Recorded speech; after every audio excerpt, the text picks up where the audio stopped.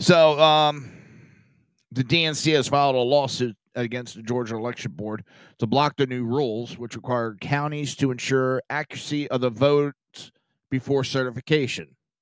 And that's one of the things they're doing is checking voters to ballots. How many voters? How many ballots? And the Democrats are saying they face injury to their election chances if the rule is allowed to take effect. They are almost screaming,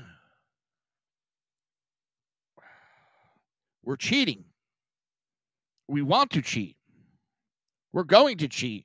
And these laws you're putting in place and rules you're putting in place are hurting us from cheating.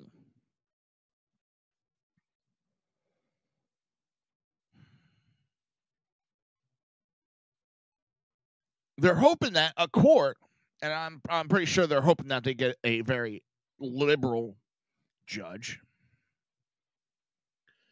or a sympathetic Republican that has their bug up their ass about Trump and willing to sell their soul